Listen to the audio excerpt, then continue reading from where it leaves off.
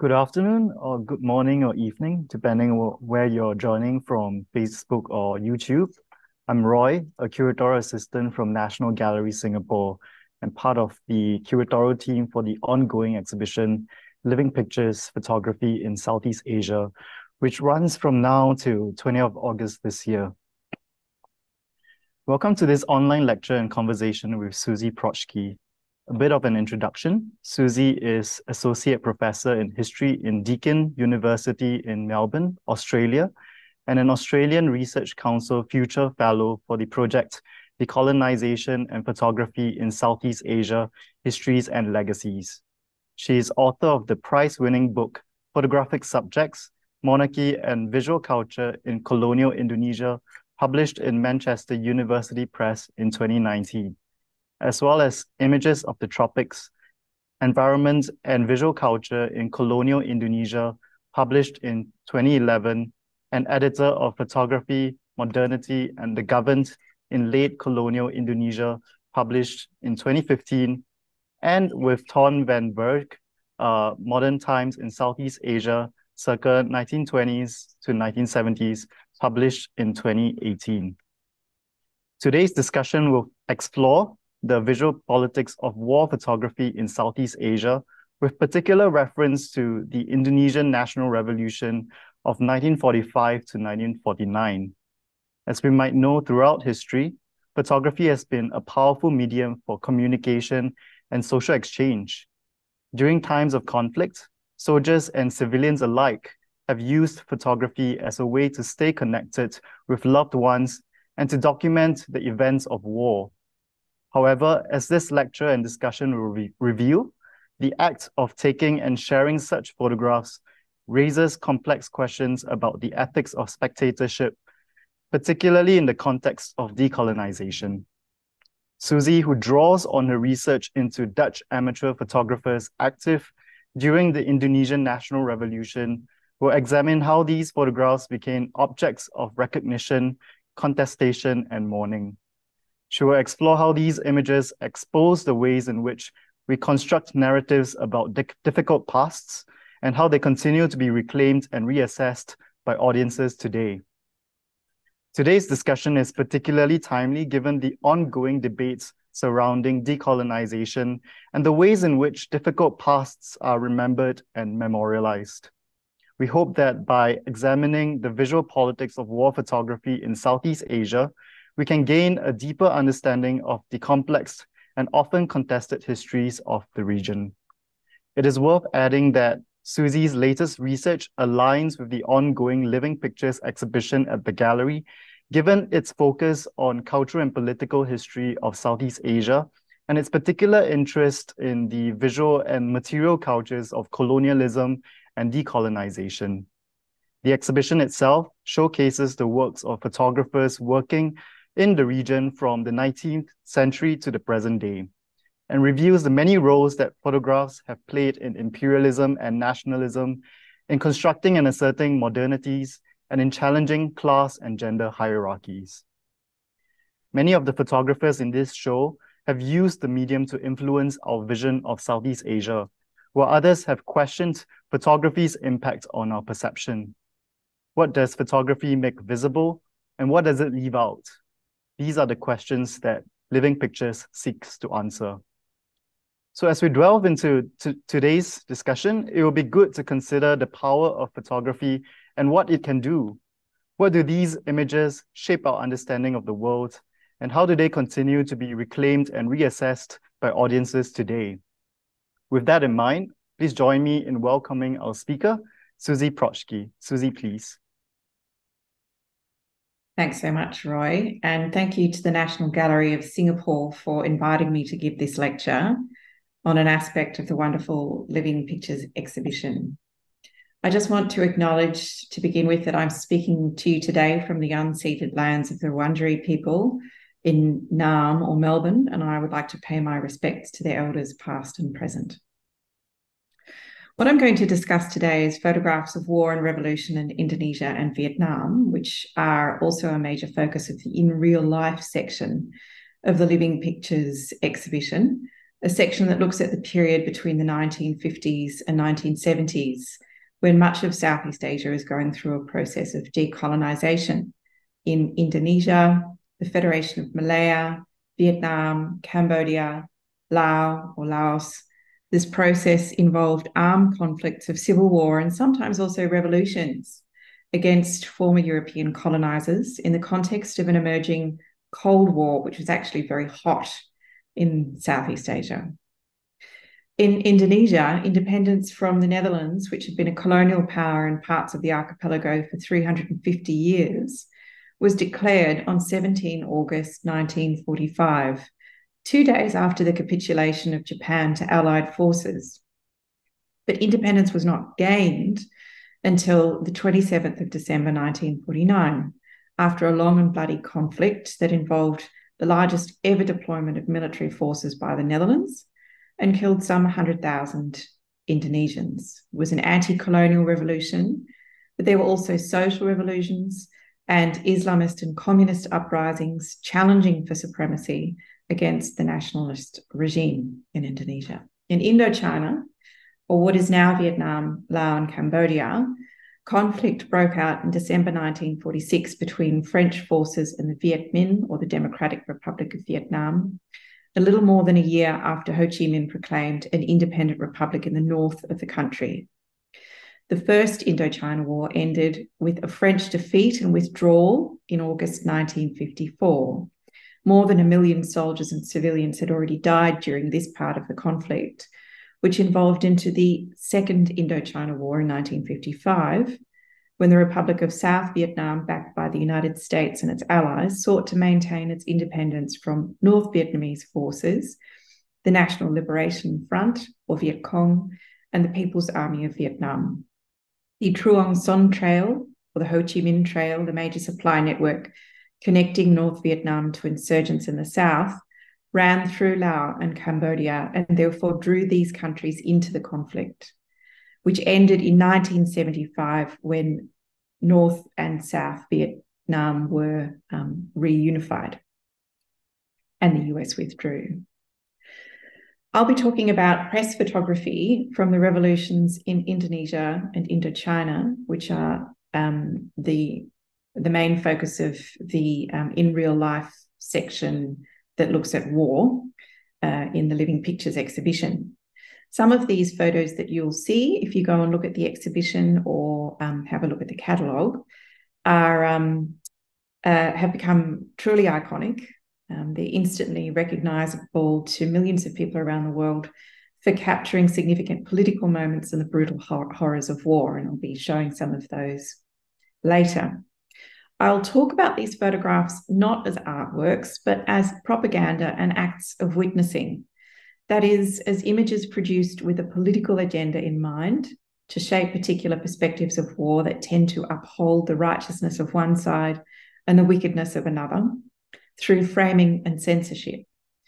And I'll also look at them as acts that have become associated very much with the moral work of the heroic photojournalist who puts his, and in this period, it's always a he, largely because it was only men who could be embedded with military units, who put his life and liberty at risk to photograph the sacrifices and injustices of war. The framework of seeing the photojournalist as a poignant and heroic figure, and then mediating the suffering of others as a moral calling, was created by a number of intersecting cultural and technological factors. The explosion of photography as a mass media product was quite well established by the mid-20th century. Photographs were available for consumption by a global audience in newspapers, journals, and magazines. Then there is the emergence of the photojournalist embedded with military units and therefore promising to give home fronts the view that was like that of a soldier serving on the front line. There's also the notion that news photographs should have qualities that move a mass ideal public emotionally, aesthetically, and politically. And the phenomenon of journalists being rewarded for their efforts with things like the Pulitzer Prize, and of that giving them fame and glory, which we'll get back to that topic later. These last points, of course, raise the spectre of the commercial and reputational gain that photojournalists stand to accrue from their work, which somewhat undermines the purity of the moral calling that they're associated with, and the notion that audiences might be entertained by images of war and the suffering of others. For decades, from Susan Sontag in the 1970s to Susan Crane in the 2000s, theorists and historians have questioned the link between photography's ability to move audiences to action and the danger of images having a numbing effect, producing a so-called compassion fatigue. As Susan Crane wrote in a well-known 2008 essay called Choosing Not to Look, which was not about photojournalism per se, but about representations of the Holocaust. Quote, "The act of making people see is beginning to take the place of making people do." She quotes from Barbie Zelizer there and goes on to say, "Witnessing then becomes the quintessential ethical event of the 20th century and supplants any other response, including the political," unquote. To complicate the views of press photographers, I'm going to insert some discussion of the other important photographers of war in the mid-20th century, the amateur frontline soldier photographer. He is the product of technological innovations that mean that by the 1940s, soldiers could carry small portable cameras and develop prints from rolls of film at local studios in Southeast Asia or by post back wherever their home front was in Europe. For the Indonesian War of Independence, the largest archive of these photographs came from the Dutch side. There are tens of thousands of photographs in Dutch archives that have been deposited by veterans and their families. The vast majority of them still undigitized objects in their original forms. And I'll be talking about some of those here as a counterpoint to Indonesian and Vietnamese press photographs, and also to reflect critically on how propaganda and witnessing is created in war by photographers with very different aims and audiences.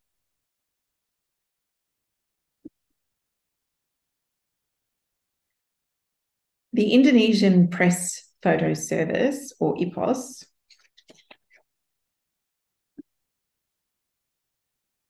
There we are. Right. So IPOS was founded by Franz and Alex Mendor and the Umbas brothers in Jakarta. Their photographs were published in Indonesian newspapers and pamphlets throughout the revolution. Some of what survives of the negatives and prints are now held at ANRI, the Arsip Nasional Republik Indonesia. Some were taken as loot by Dutch intelligence services, but many have been lost. So what exists now is precious. Perhaps none more so than this photograph that you're looking at now, which has become iconic, showing the first president of the Republic of Indonesia and the leader of the Indonesian National Party, Sukarno, reading out the Proklamasi, or Declaration of Indonesian Independence. The photograph was taken by Franz Mendel with his Leica, and then the negatives were buried in a metal box in his backyard. It wasn't published until 6 months later, in February 1946, in the nationalist paper Merdeka.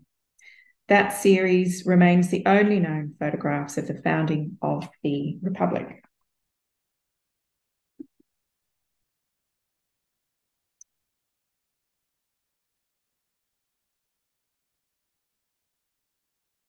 Sorry, I'm just waiting for the image to change.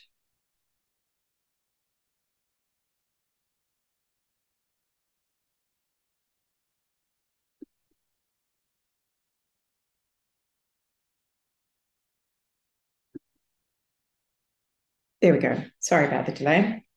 What the IPOS photographers captured in the following years was the support of the population for their leaders and the mass spectacle of Indonesians claiming public space as citizens of a nation fighting for its independence. So pictures like this one, which is after the transfer of sovereignty has happened on the Medan Merdeka across from the former Governor General's palace, renamed the Istana Merdeka, after Indonesian independence.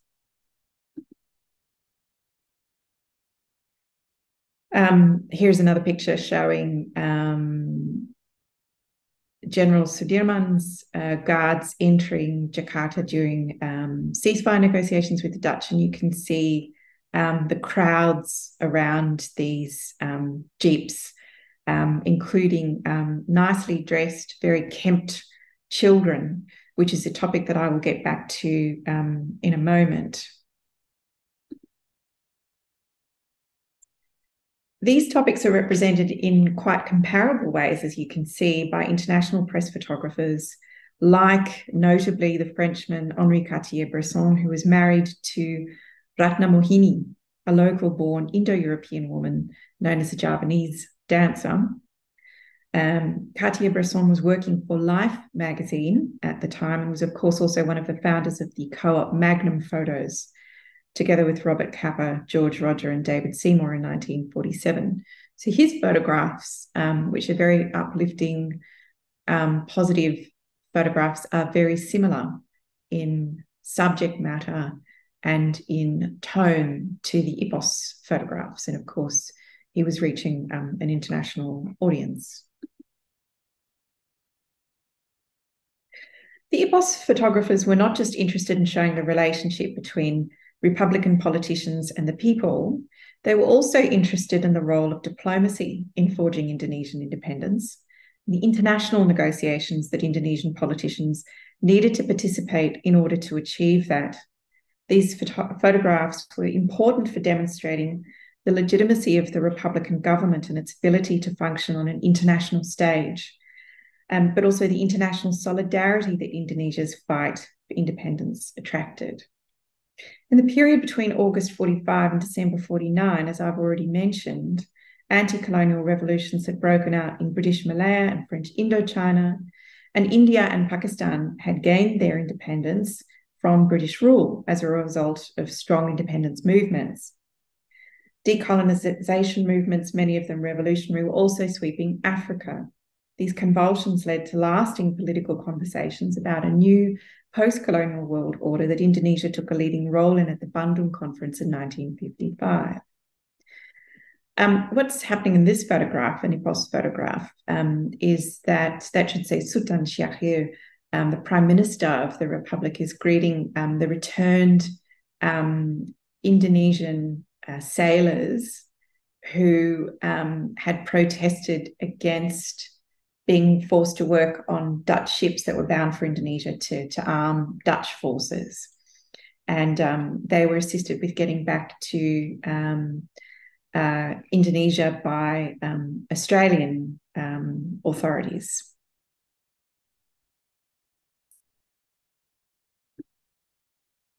Just changing the image. Waiting a moment. In Australia, there were trade union movements in solidarity with Indonesian sailors who refused to service those Dutch ships that were going back to Indonesia.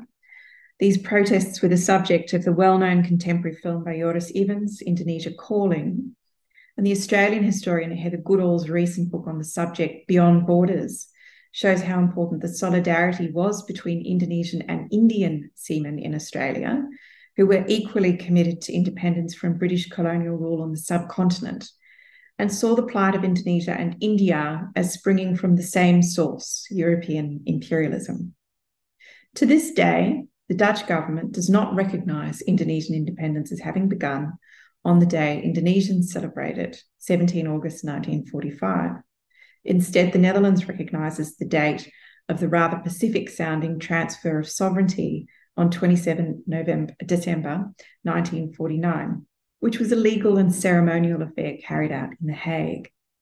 As Ariel Haryanto has argued, it would be a travesty, however, not to recognise the enormous effort across more than 4 years of war and concerted international political cooperation with allies in fora like the United Nations that brought about the Dutch surrender of sovereignty. So the IPOS photographs and those of press photographers in places like Australia are a reminder of the many political fronts on which the Indonesian National Revolution was fought and won. When it came to representing the revolution as a conflict, however, the IPOS photographs were quite sanitised. They didn't show active combat scenes, and although there are a few photographs of Sukarno visiting wounded fighters in hospital, by and large, they preferred to avoid Indonesian casualties. This is where photographs from the Second Indochina War are quite different. And it's not for technological reasons, despite the 20-year time difference. So these photographs by photographers like Lê Minh Truong were made by photographers carrying their chemicals and equipment with them in difficult conditions. And Truong washed his prints in streams at night to develop them. The IPOS photographs can be seen by comparison as endorsed by a nationalist regime keen to shore up its political legitimacy and simplify the internecine conflicts that were also part of the Indonesian National Revolution. As Thi Phu has argued, the Second Indochina War changed the way scholars and arguably the public viewed the relationship between photography and revolution. This was a conflict fought after the advent of television and recognised as a civil war from the outset. Thi Phu's new book, Warring Visions, explains how photographers from North and South Vietnam developed socialist ways of seeing, which are quite different from, and in many ways opposed to, the images known in the West by press photographers and embedded American military photographers. Theirs were ways of seeing that arose from the photographers' political aspirations, socialist forms of nationalism, and from their press editors' goals of reaching mass audiences, as well as, crucially, international communist bloc allies. So in this photograph, you can see soldiers taking the trail through the mountains. And this photograph by Boan Khan. Oh, I'm sorry, I should have said in the last image. Sorry, it doesn't matter. You were looking at it before. So Le Minh Truong was a North Vietnamese photographer. He began his career after he was wounded in the First Indochina War, which of course was against the French, and then worked as a war correspondent for the Liberation News Agency. He became famous for his photographs of the Ho Chi Minh Trail, which supplied the North Vietnamese Army, or Viet Cong, and People's Army of Vietnam troops fighting in the south. So he accompanied those troops through on that difficult trail. Boan Khan also travelled with guerrilla units of the North Vietnamese Army in South Vietnam in the 60s and 70s, and here's one of his very well-known photographs. He started out making propaganda posters, and when he turned to photography, staged pop-up exhibitions for the communities he was working with. Like Le Minh Truong, he developed his prints on site in difficult circumstances. So he photographed the mobile medical clinics working in the U Minh forest during the devastating defoliation campaigns or napalm bombings of the US military. Like this photograph showing medics working knee-deep in swamp water to remove shrapnel from a patient. He also photographed children attending school in the forest, women taking political classes, and women working as spies in US territory. So he was very much embedded with the people who were fighting for a communist future in the South as well as in the North.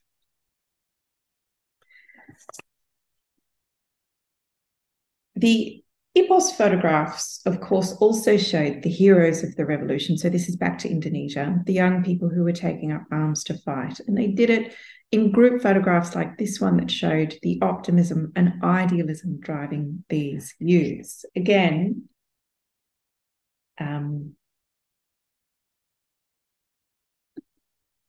photographers like Cartier-Bresson made similarly cheerful photographs of pemudas or youths around the same time.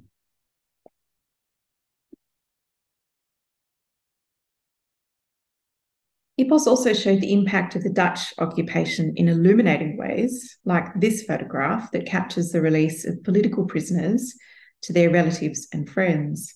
Tens of thousands of Indonesians were taken prisoner at some stage or another by Dutch soldiers or authorities during the revolution. And this photograph shows that, even if it appears as a very orderly resolution to that widespread practice. Now, these EPOS photographs did not make it into the Dutch press. Those same scenes that I've just been showing you, the youth who joined the revolution and the taking of prisoners, were represented in very different ways by Dutch press photographers, and I'll get to those in a moment.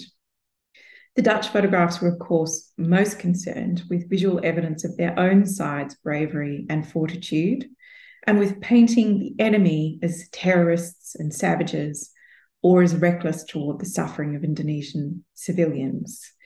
This last theme was also taken up with great enthusiasm by amateur soldier photographers on the front line, who really expanded in far more graphic detail on the often quite sanitized views of press photographers.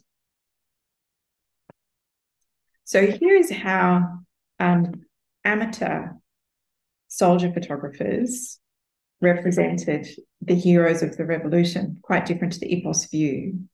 When Indonesian soldiers were captured by the Dutch, they were often shown in a pitiable and disorganized state, not in proper uniforms, barely recognizable as combatants, which was also, of course, a huge source of paranoia for Dutch soldiers in what was a guerrilla war, that it was difficult to distinguish civilian from combatant. And Dutch propaganda authorities and soldiers often infantilized Indonesian fighters, saying they were very young, barely children. They were portrayed as crazed and criminal youths, waging a disorder emptied of its political content and international intellectual foundations, which were grounded in criticisms of colonialism and in global and regional movements and international movements like Marxism and communism, and in the process of being codified by international organizations like the United Nations and the Red Cross, which upheld the United Nations And the Atlantic Charter, of course, notionally upheld the right of nations to their own sovereignty and independence. Changing slides again.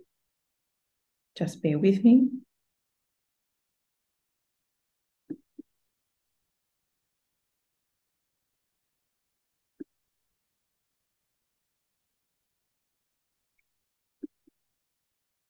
There we go.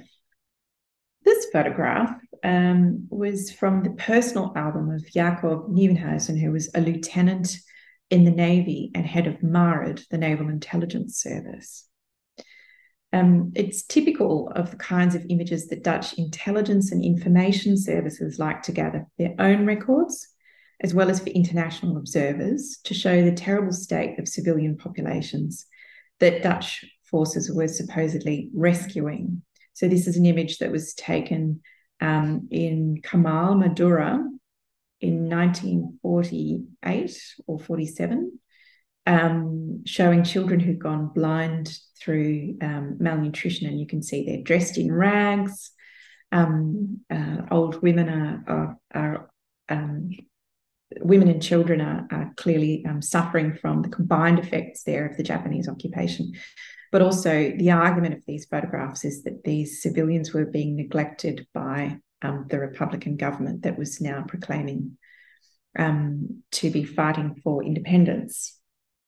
This image by Bob van Dijk, who is an embedded photographer with the Dutch armed forces, was published.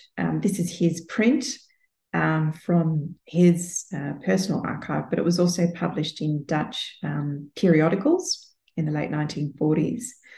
And it shows a soldier handing out his own rations, in this case, biscuits, to Indonesian civilians, an image topic that is replicated endlessly by amateur soldier photographers in their private albums, the view of soldiers feeding Indonesian civilians out of their own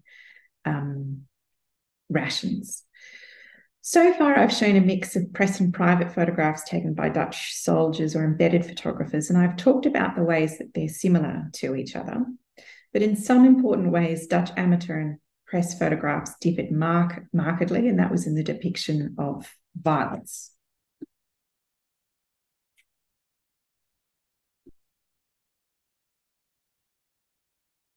So here is an image that press photographers sometimes showed, although normally in a very careful, sanitized way, but that recurs over and over in the private collections of Dutch veterans. It shows the taking of prisoners, which I argue is the trophy photograph of Dutch forces during the Indonesian National Revolution. It arose from the conditions of a counterinsurgency where Dutch military units claimed large territories that they could not possibly police, and sought to control them by conducting patrols, sweeping villages of their male populations, and conducting so-called cleansing operations of searches and interrogations, and taking people prisoner to flush out information and combatants.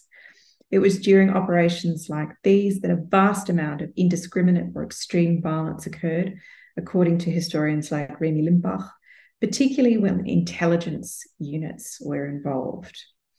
These photographs survive in large numbers because for ordinary Dutch soldiers, they represented the success of operations that were otherwise very frustrating and frightening for them. In situations where danger and paranoia prevailed, they show the taking of human trophies, but only up to the point where it was acceptable to show what was happening. Occasionally, you get to see some of the things that happened afterwards. So this is one of two very famous, now notorious photographs taken by a Dutch soldier called Jacobus Ridderhof. They were found in his personal album. So it's in the collections of amateur frontline soldier photographers that we see evidence of what Dutch political and military authorities were long reluctant to acknowledge, and that is that the Dutch were perpetrators of extreme violence and war crimes. So this shows a ditch with bodies of Indonesians who were taken prisoner and murdered, one of many summary executions that Dutch forces carried out throughout the revolution. It was ordinary soldiers who captured illicit scenes like this, and they began to be rediscovered in personal photograph collections and published in Dutch media outlets about a decade ago as part of a re-examination of the nature of the Dutch war in Indonesia. For the Second Indochina War, these sorts of images were provided by photographers for the international media and foreign press agencies. So examples in the Living Pictures exhibition of this photograph, which I think every adult probably has seen in their life at some point, this one by Nick Ut, and the other one that I'll show you in a moment by Eddie Adams, called The Execution. So Nick Ut's photograph shows the immediate effect of a napalm bombing by the South Vietnamese Air Force, intending to target a communist stronghold, but they ended up hitting a civilian population in the village of Trang Bang. The little girl in the centre of the picture, Phanti Kim Phoc, tore off her burning clothes to protect her skin, but still suffered from serious burns. Nick Ut took her to hospital and she survived, and they remained in contact throughout the rest of their lives. The other children around her are her brothers and cousins. There is another image taken by Ut that shows a grandmother holding a badly burned toddler who was her grandson, and he died as a consequence of his injuries.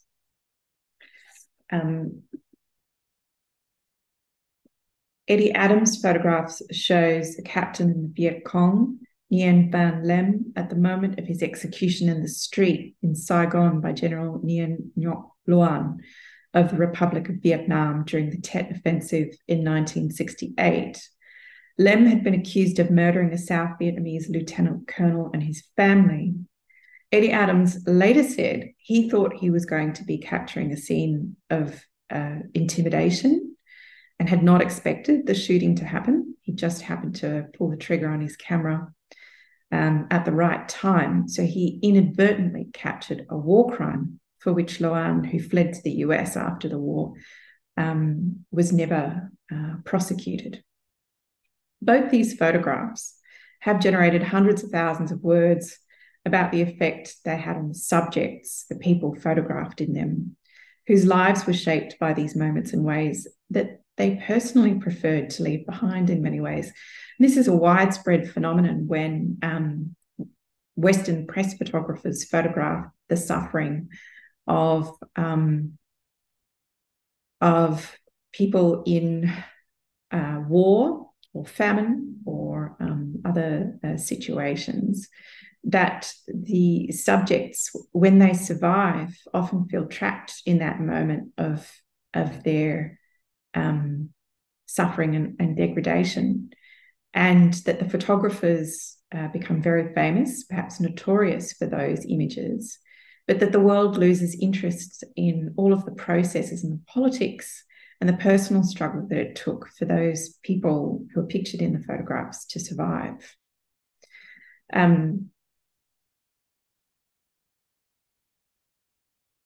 So that's one of the subjects that is that sort of speaks to the ethics of spectatorship, I suppose, and what happens when we become enthralled to these moments of suffering. Scholars have also talked about the effect of these photographs from the Vietnam War on public opinion in the US in particular. The Vietnam War was the first so-called television war broadcast daily into the homes of American audiences. In fact, the aftermath of the napalm bombing that Nick Ut captured in 1972 was also filmed for television. But it's these still photographs that have become the enduring image of the war over the long term. And they have often been credited with turning the tide of American public opinion against the war in the context of massive protests against conscription and a countercultural critique of establishment politics. It's more accurate to say that it's really only in hindsight that these images have become associated with what Americans particularly came to see as an unwinnable war, a war that they lost in 1975. And that's interesting because it's quite opposed to how, for example, South Vietnamese see these pictures and that conflict, and how the South Vietnamese diaspora continues to see this today, as shown by historians like Natalie Nguyen, taking oral histories from communities who started out as refugees from the war in cities like Melbourne, which has one of the larger populations of South Vietnamese refugees and their descendants in the world. For the case of Indonesia, there are no similar atrocity photographs taken by international press photographers that made the revolution and Dutch counterinsurgency notorious at the time of the conflict. Instead, it is long after that photographs that were taken by amateur soldier photographers have come to define this war as being one characterised by atrocities on both sides, the Indonesian and the Dutch side. Those amateur photographs were not made with the intention of notifying a critical Dutch or Indonesian or international audience of the horrors of war. The motives behind those images are more complex and often difficult to retrieve. They function sometimes, frankly, as trophy photographs meant to celebrate violence, but in an environment where it was not legal or politically or socially acceptable to publicise that violence. And that is where photographs that were taken by Dutch soldiers during the 40s, during the Indonesian National Revolution, are very different from photographs from 50 years earlier, from, for example, the Dutch war subjugation of Aceh or of South Bali, which also produced horrific massacres that were photographed and that circulated in Dutch public realms quite publicly, and that were meant to be evidence of the Dutch having won those battles. By the 40s, it was no longer acceptable for those sorts of images to be shown, but they were still being made and they were circulating in private circles as trophy photographs.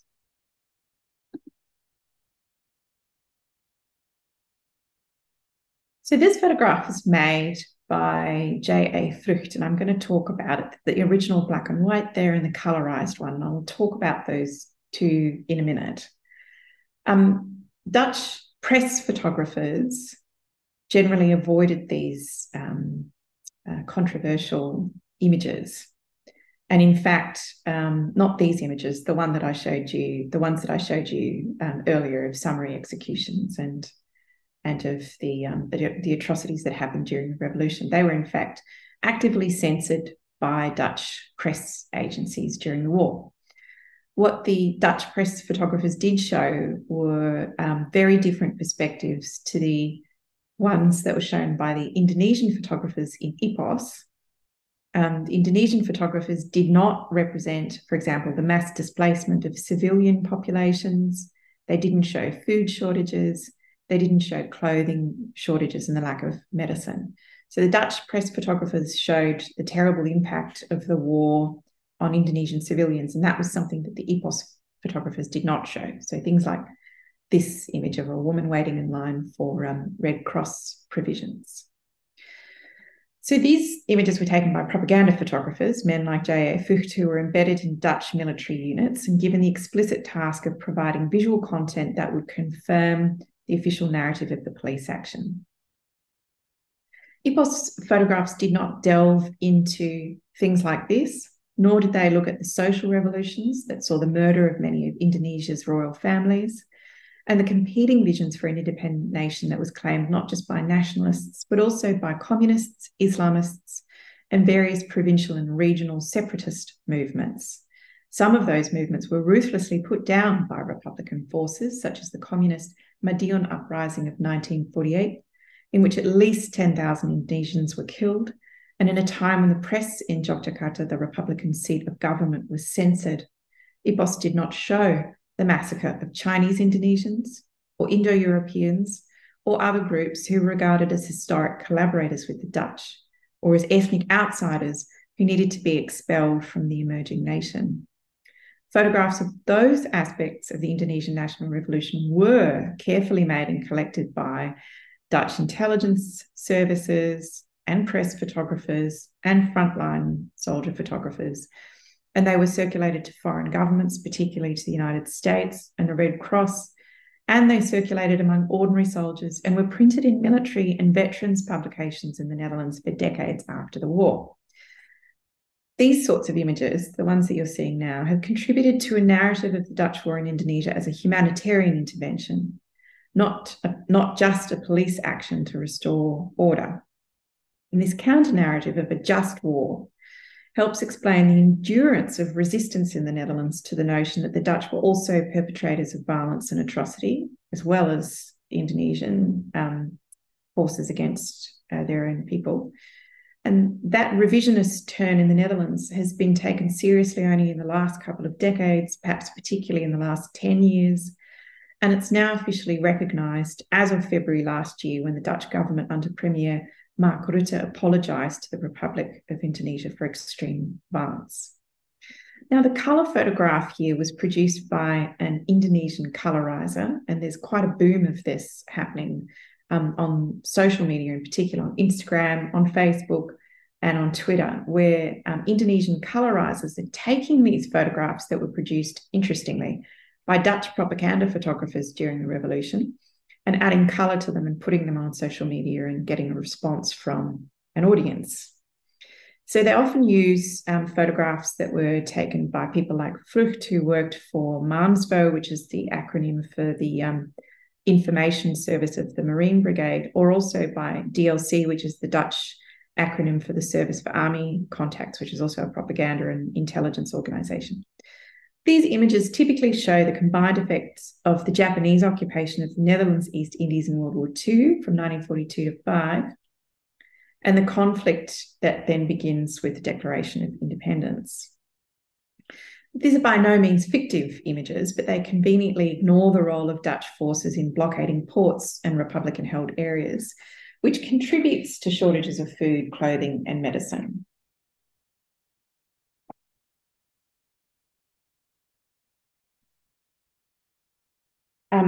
Professional and amateur soldier photographers alike preferred to attribute civilian suffering to the perceived atrocities of neglect of the Republican regime in ways that conformed to the official Dutch narrative of police actions, which I've already spoken about. So this text is from the original Twitter post by Sarjono Colorization. And you can see that Vlucht is characterized as a combat correspondent. Now, that's a rather neutral term for a propaganda photographer. But Indonesian Twitter users overwhelmingly responded to this colorized photograph of a malnourished Indonesian woman in ways that assumed her suffering was caused by Dutch aggression or the Japanese occupation. Another striking response to similar photographs on social media was that viewers connected revolution-era suffering with present-day problems in Indonesia. In the first half of 2022, surging prices and shortages of cooking oil due to supply disruptions caused by the COVID-19 pandemic and the Russian invasion of Ukraine made headlines. The Indonesian government's attempt under President Joko Widodo to regulate domestic supplies by implementing an export ban in April that year was controversial, especially among producers, and not least because it failed. Social media users quickly drew links between visual representations of revolution-era deprivations and the contemporary crisis, with several commenting on the theme of history repeating itself, literally, sejarah terulang kembali. Threads responding to colorized photographs like this one corroborate Karen Strassler's theorization of the political eventfulness of images that recirculate on Indonesian social media. An anthropologist, Strassler sees photographs as, quote, events that happen rather than things that move in a polyphonic and complexly mediated public sphere. Her approach can explain how perspectives that take for granted the role of the Dutch as aggressors in many ways compensate for an absence of rich context in furnishing accurate interpretations of the past. Indeed, this photograph that you're looking at is able to exceed its original intent because Indonesian social media uses both see-through colonial propaganda to recognize the violent context in which such images were taken, and they locate the photograph in contemporary national discussions about the unfinished business of decolonisation, or more specifically, the efficacy of post-independence Indonesian governments in securing the welfare of ordinary people.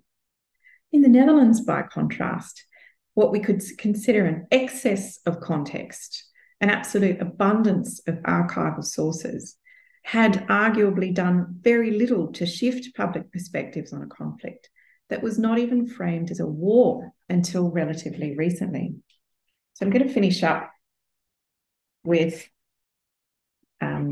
two more photographs. Perspective by Hugo Wilmer, who was also embedded with the Marine Brigade and one of the more famous press photographers of this period in the Netherlands. So perspective similarly trumps context in Indonesian social media users' responses to photographs of explicit violence, Dutch violence against Indonesian combatants. So here's one, and here's a photo that's recently been colorized and circulated on social media. Another one by Wilmar. In the lead up to the Rutte government's apology for extreme violence last year, there was a small online boom in circulations of colorized Wilmar photographs, particularly those he took during the Marine Brigade's Operation Quantico in mid-August 1946. This military action, which targeted Indonesian Republican Army strongholds to the west of Surabaya in East Java, was considered a Dutch military success, resulting in 267 enemy deaths and 660 arrests, with just 2 Marines lost on the Dutch side. We'd normally call such asymmetric casualties a massacre. Wilmar's photographs showed Dutch soldiers dragging Indonesian combatants by the hair from their hiding places or coercing Indonesian prisoners with firearms, as in the last photograph. Wilmar's superiors deemed these photographs too sensationalist for circulation to the Dutch or international press, and they were thought to have languished in military archives until the 90s, when rediscovered by Dutch photo historian Louis Veers. It turns out that some of those photographs were seen before the 90s, but that is a story for another time. So famous have Wilmar's and other Dutch photographers' images of Dutch brutality and atrocity become over more than a decade of Dutch museum exhibitions, scholarly books, and traditional media reporting that some historians have now proclaimed certain types of Dutch violence, such as images of summary executions and the taking of prisoners, as iconic in public understandings of decolonisation.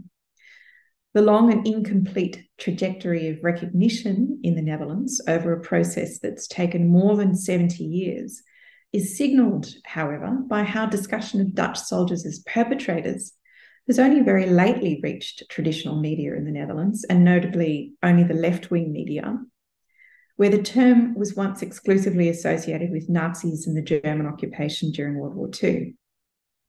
Among Indonesian social media users who may not have seen Wilmar's photographs before, the revelatory power of these colorized images has perhaps been less profound than among Dutch audiences, because Indonesian perspectives on the Dutch as aggressors pre-exist the evidence the photographs furnish. That's the whole premise on which the concept of revolution against colonial rule was based. Indeed, Indonesian spectators' attention is not particularly focused on Dutch perpetrators who are seen as dirty fighters for the first time. Instead, Indonesian social media users often look at different figures in the picture. They look at the prisoners and the casualties of war, among whom they do not see only victims, which is the necessary category for producing a perpetrator, but also heroes and resistance fighters. And I'm going to end on that note, hopefully having shown you a variety, just the complexity of perspectives that are given by war photography, not just depending on what side the photographer is on, but also whether those images were intentionally made for a public audience or whether they were made for private audience of soldiers. And then also the complex ways in which those images have taken on new post-colonial meanings for Indonesian and Dutch audiences after decolonisation. Thank you.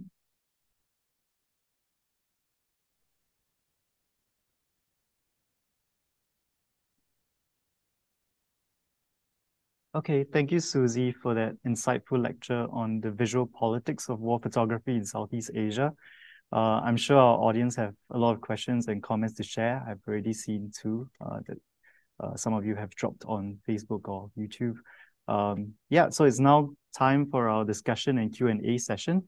If you have a question or comment, feel free to type in the chat. We'll try to get in as many questions as possible, but please be patient as we have limited time. Just to get us started, I actually have a question for Susie. Particularly relevant are these debates about the indexicality of photographs, the extent to which images made using light and chemical processes to print the trace of an object onto the surface, it can be said to correspond exactly to that which they signify. Some theories have elaborated on, the many ways in which photographs routinely defy expectations of indexicality, particularly by exceeding the intentions of the makers as they address, these different audiences over space and time. But there is one common exception, which is the atrocity photograph, as you sort of showed in your presentation. The status of these documentary photographs typically and chiefly derives from the assumption and the invocation of this indexicality. The photograph is made to bear witness, to testify to extreme violence. So my question is, what is this relationship between the concept of indexicality in photography and the use of photographs to bear witness or testify, extreme violence? And how does this challenge or reinforce the notion that photographs can never fully correspond to the objects or events that they represent? That's a great question, Roy, and I think it's one that historians and photo theorists still struggle to answer, because the two are fundamentally in tension with each other. Photographs have been and are used as evidence in international criminal tribunals investigating crimes against humanity and investigating atrocities that were committed during the Indonesian National Revolution. And so they are part of a suite of, primary sources that are used as evidence that these things happened. And they do prompt, so when those Ridderhof photographs were published showing the summary execution, the initial response from veterans organisations in the Netherlands was, wow, this could have been a perfectly legal wartime execution. We don't really know that we're looking at something that's a war crime here. But there was a veteran who recognised themselves in one of the pictures and said, well, that's me, and I was there, and it was a summary execution. So in that sense, the photograph does index a thing that happened in the world. But the problem with that perspective is that, as I've said, one group of people looks in shame at these photographs now as evidence of themselves, well, as an accusation that they committed atrocities. Another group looks at those photographs and says, wow, but we all knew that the Dutch were dirty fighters and that it was a terrible war. What we want to look at is the role that we played as heroes and fighters and victims to liberate Indonesia. But the third perspective, of course, is the one that I talked about, which is that these images alone do not do enough in a political sense to force recognition of the structures of violence and the longer histories, particularly of violence in colonial contexts. They don't do anything really at all to foster that. For that kind of understanding, you have to look at more than those pictures. You have to understand sometimes that the photograph that you're looking at of the taking of prisoners, for example, doesn't look like much, but that what happens several moments after that is where the real violence of the conflict is concentrated. And of course, photo theorists have long argued that, the more you look at images of atrocity and suffering, does not give you an understanding of the full scale of what happened on its own. And in fact, some people have argued that we should look away from those photographs and not continue to subject the people in them to endless indignity and suffering, that actually we should look to many other sources to be open to learning about the full context and its historical origins in a more than superficial way. You cannot just understand the complexity of a war and all of the suffering that went along with it from looking at a few photographs. Yeah, I think framing and context really matters. Not just at looking at photographs from the time, but also the implications today.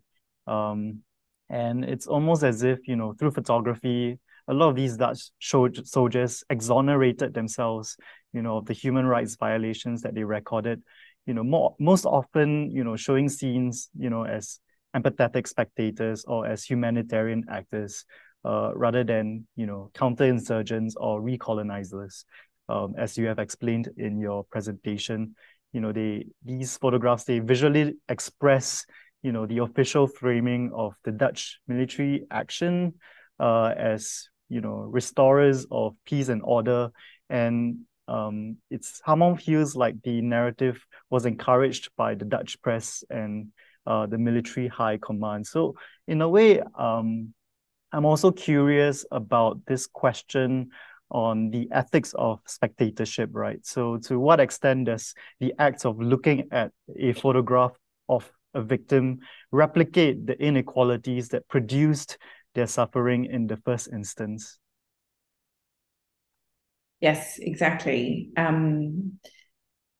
This is a question that hangs over particularly press photography and press photographers who become famous and win Pulitzer Prizes. And I mean, in a lot of ways, Nick Utt's quite an exception, because he stayed in contact with the people who he photographed in that famous terror war photograph, and took them to hospital. And there are famous cases of photographers who take photographs and do very little to intervene. I mean, soldier photographers like Ron Hebler, for example, who photographed the Millet massacre, and who knew exactly what he was doing, because he used his second camera. He didn't use his military camera. He used his private camera to take those photographs and then smuggled them out. But there are famous photographs. There's one of the famous photographs in that set. It's a group of women who are huddling together, who are about to be shot, and he did nothing to intervene. And so, first of all, the role of the photographer and their relationship to the subject is one topic that requires careful interrogation. What did they do to help or intervene?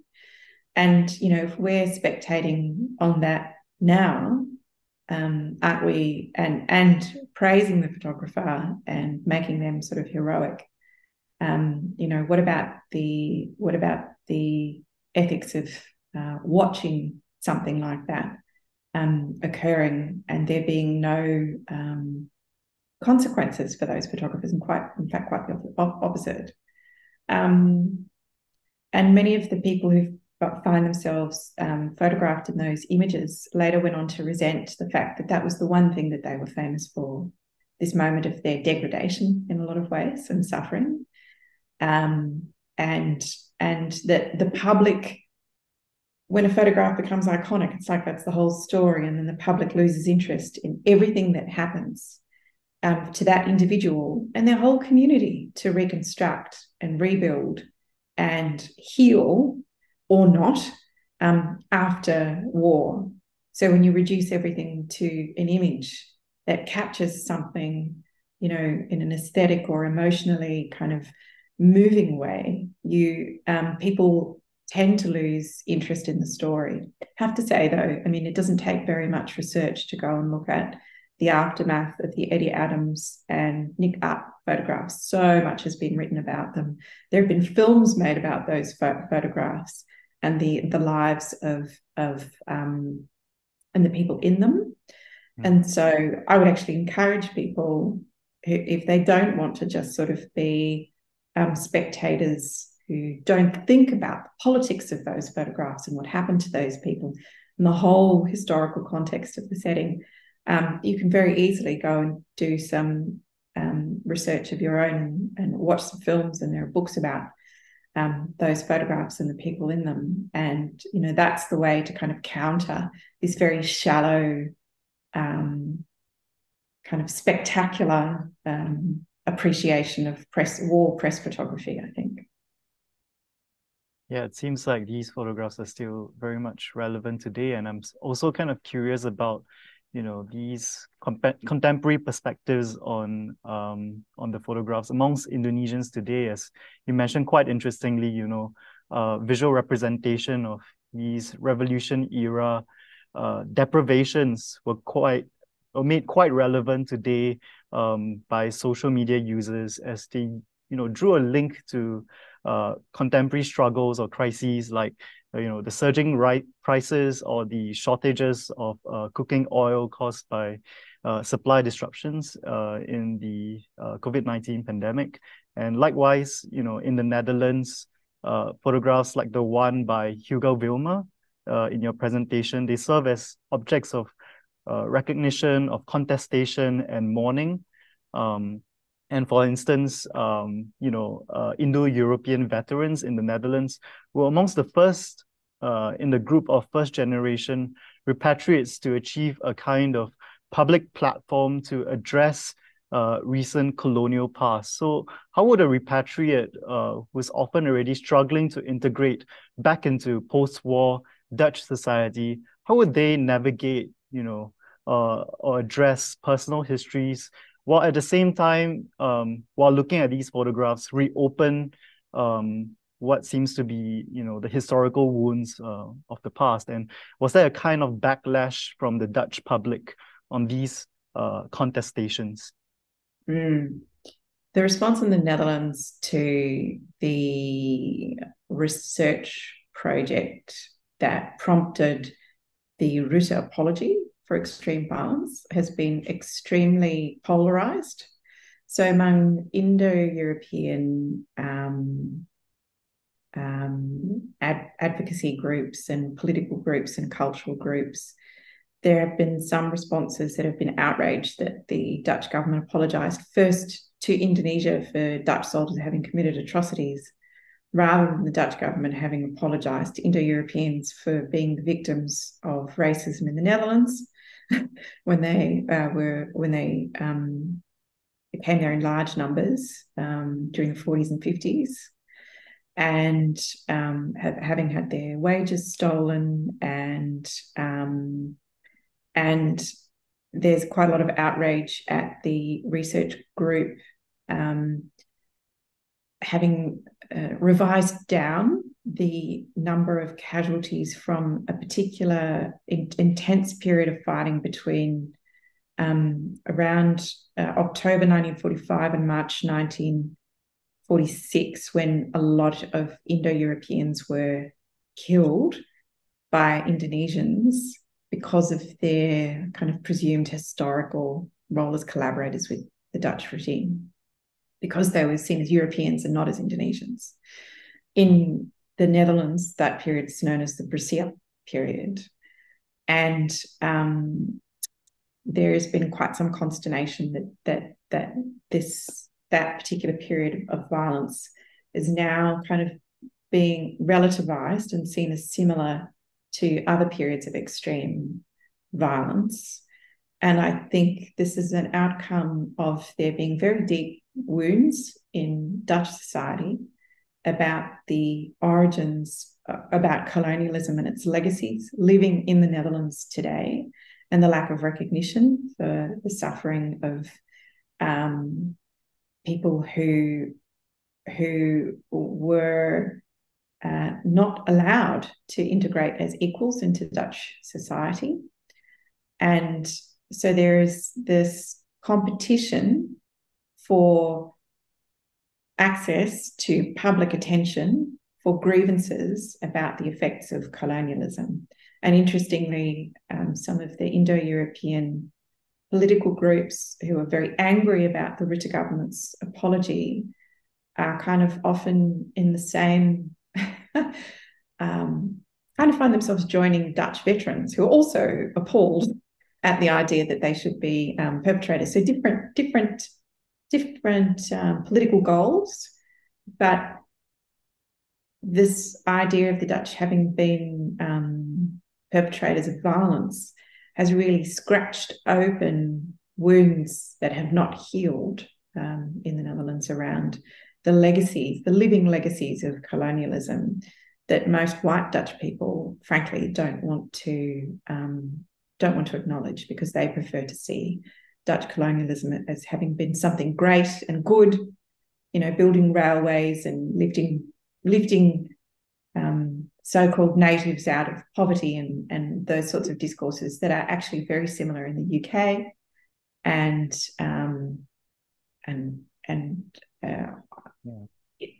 other European in other European countries that have a history of colonialism to confront at the moment.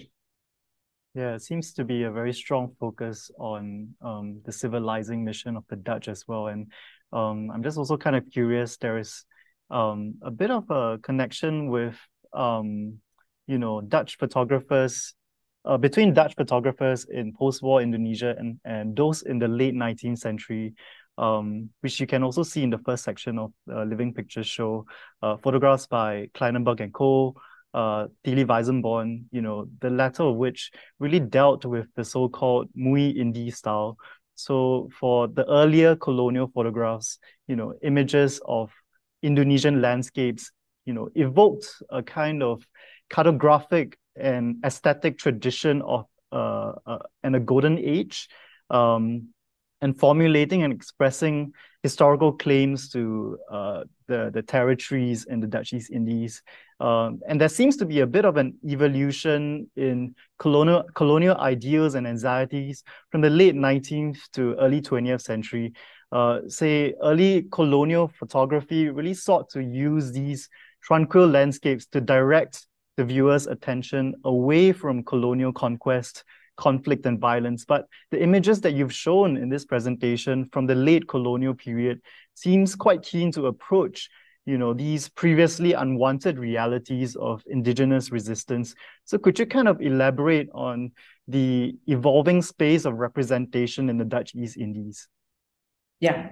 So what you've just outlined about the beautiful Indies images was the subject of my first book, Images of the Tropics. And it was part of a visual culture that sought to deflect attention away in many senses from the exploitation of natural resources, which was quite industrialized and involved the use of unfree labor, and towards peaceful and pacified landscapes that had actually recently been contested. They'd been sites of war. So these beautiful landscapes were not neutral; they were political statements about pacification. And in some ways, the line of continuity between that work and the work that I'm doing now is to look at the ways that a visual culture does not just function through the way that it repeats certain themes, but where it gets you to look. Look over here. Look over here at these pictures over here of suffering civilians and Dutch soldiers, acting as humanitarians. And look at these pictures over here that we took of Indonesians committing atrocities against other Indonesians or against Indo-Europeans or Chinese Indonesians. Look over here instead. Don't look at all of these images that also exist of the Dutch committing atrocities or of Indonesians actively, politically supporting the revolution. So framing is one thing, but also, attention, I suppose, is another. In the late 19th century, there were, in the Dutch East Indies, there were photographs of atrocities. As I mentioned in my talk, and they were kind of quite publicly celebrating the subjugation of the so-called outer provinces. So visual cultures can accommodate both of these things. It's not as though the one always dominates. What's complex about it is trying to reconstruct the ways in which some things can be out in the open, and there are images that exist that testify to those things having happened. But there are also lots of other images that ask us to sort of look away and look over here instead. What is it that shapes historical memory, historical recognition, the recognition of injustice, and possibly even,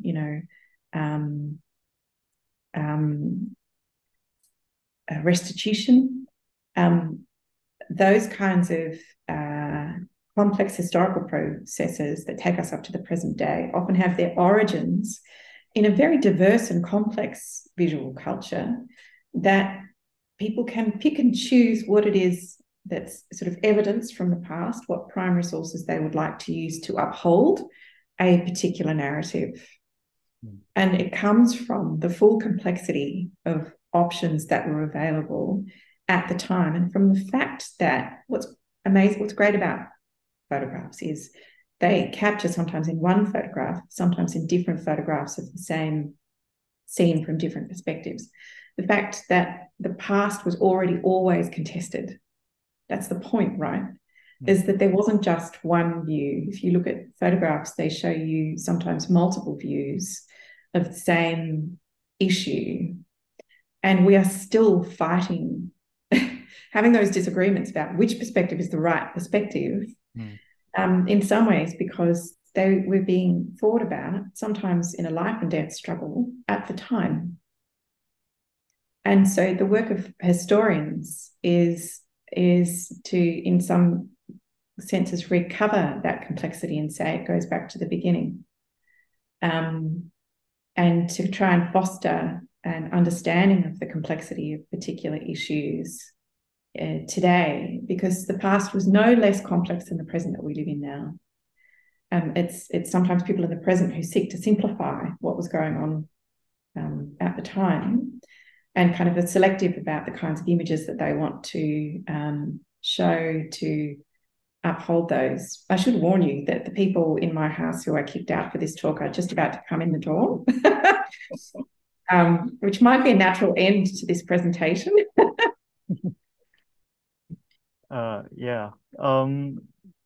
Just on the topic of it's great that we have this conversation on Indonesia, but I also want to tie back to some of the photos that you've shared on Vietnam. And we actually have a question from the audience. Susie, you started saying that the Vietnamese diaspora views the photos differently from the US. So how do they actually view it differently? Well, the photographs that you show in your exhibition are taken by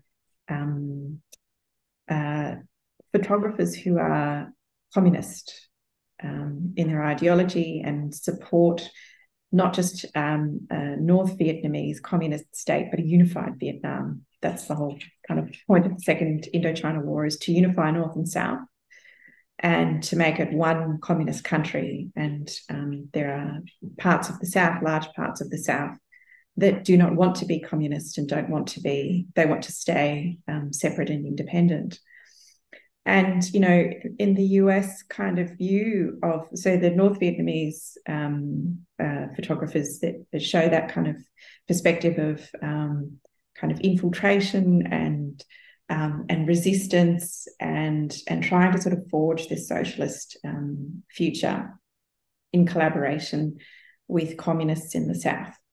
But there are many South Vietnamese for whom, who were terribly betrayed by the American and Allied turnaround towards the idea that Vietnam was an unwinnable war.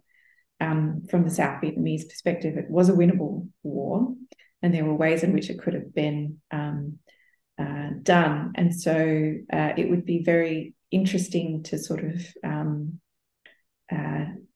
in some ways, the North Vietnamese photographs are the sort of typical images of history written by the victors, the unified state. And it would be kind of interesting to see some of the pictures of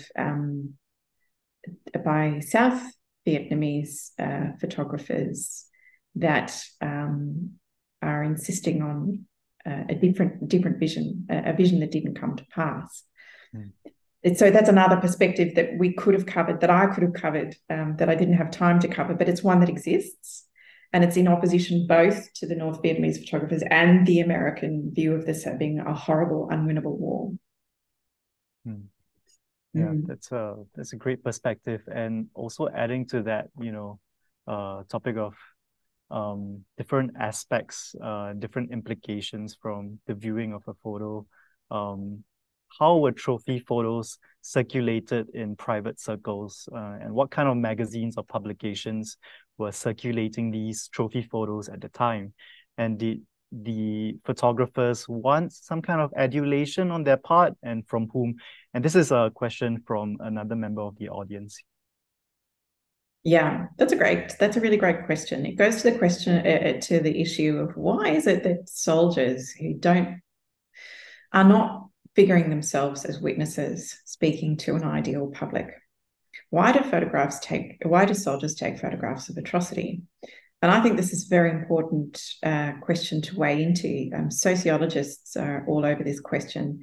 I think particularly in the digital age, in the era of the war in Iraq and Afghanistan, where we know it was kind of ordinary soldiers who took photographs of atrocity that have now become iconic in places like Abu Ghraib, right? But these kinds of photographs have a history that goes back to the mid-20th century and even earlier. Soldiers have also always taken illicit photographs of atrocity.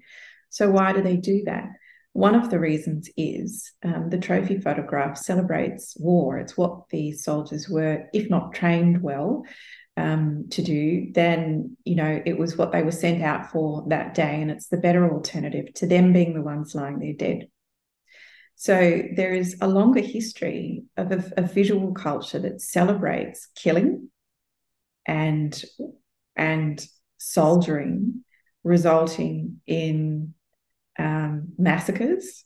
And it's something that's not often talked about, that there is a visual culture of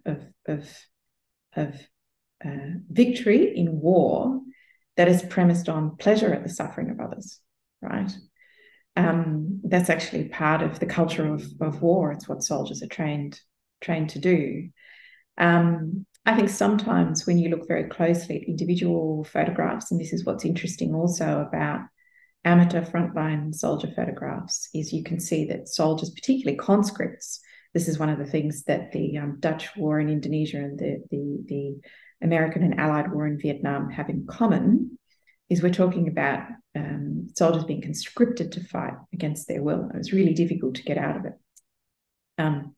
So sometimes those photographs are a signal of the ways that soldiers are troubled by war, that it's something that does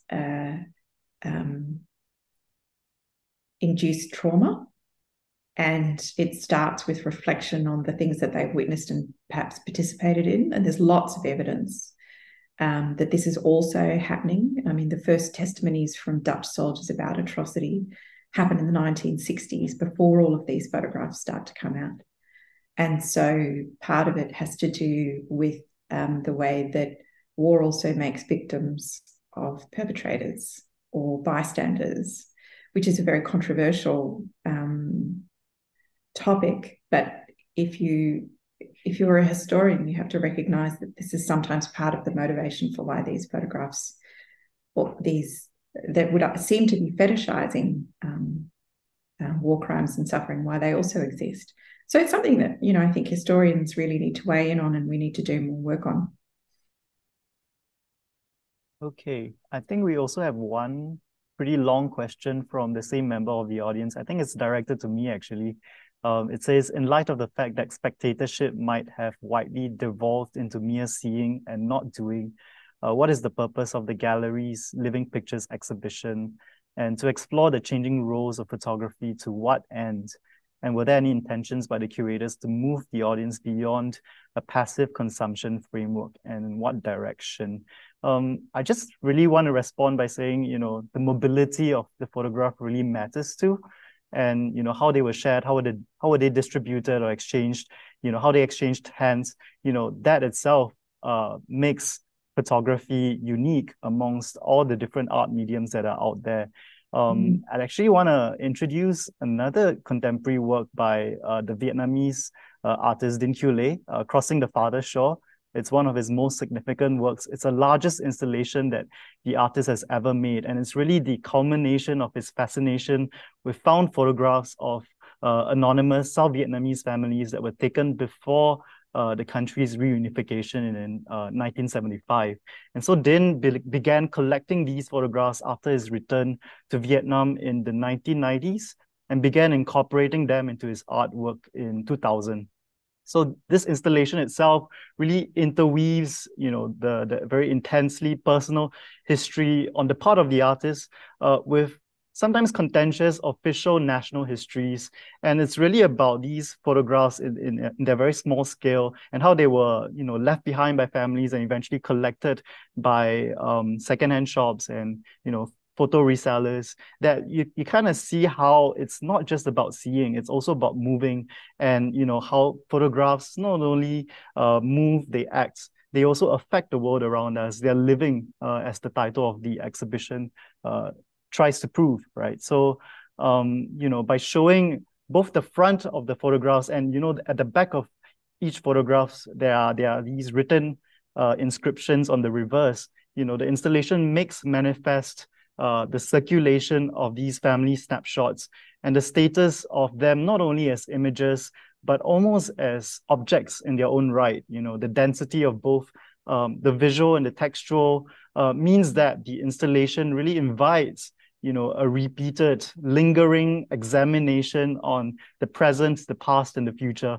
And it is this immersiveness that goes to show the photograph is mobile, the image is mobile, and it is alive, right? So I think that's all the questions that we have at the moment. And I think as much as we want to continue this, very scintillating conversation, I think that's all the time we have. So thank you, Susie, for sharing your insights on the visual politics of war photography in Southeast Asia.